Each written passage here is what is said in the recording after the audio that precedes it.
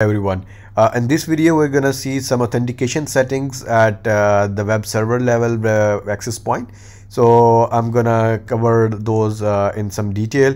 So there are different options. One is called authentication in always. So if I have this option checked, and I'm just gonna click on apply here, and now I'm gonna refresh. Just have a look at this menu here, and I'm gonna just refresh it, and as soon as I refresh it, the option for the sign out has gone away.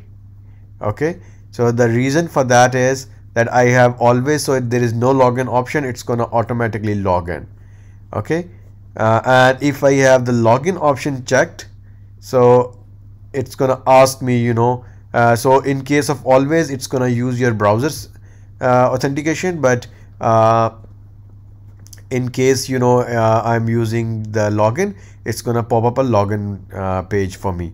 And normally we use this particular setting with login setting with an alternate page. So if I have that, then it's gonna make sense, as when I sign out, it asks me to sign in with the user that I want. Otherwise this setting is not relevant. So this setting has to be used with this one.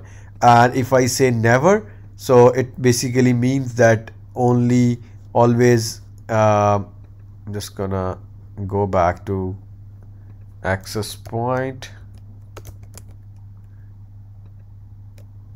So it's always gonna be anonymous. No user can be will be able to log in. Okay, so it's only anonymous access can be achieved. Okay, so and this has to then work with the anonymous settings for Qlik.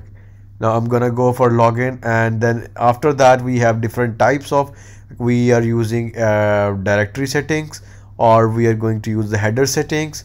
So if I have header in here, so it asks me what is my header parameter. Again, this has to be used within custom page. It's not gonna use the web form. I have to write a custom login page in order to use the header authentication, and then also it work with the custom directory. So there are three different angles, like for having a authentic header authentic type or custom user, we need to have a custom directory, and then we also gonna use a custom page to write that down. Otherwise, if I apply that now and I go to my access point here and I say sign in, it's gonna bring me to this page, but any user I'm gonna put in, it's not gonna work. And if I say I just keep that to default,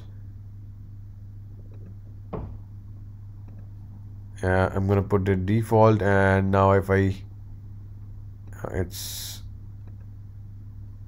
again gonna go to access point here, and if I put in sign in, so it's gonna say the login failure. Okay, so this is basically different settings has to work with combination of each other. Okay, so that's it for today's video. Thank you very much for watching. Stay tuned.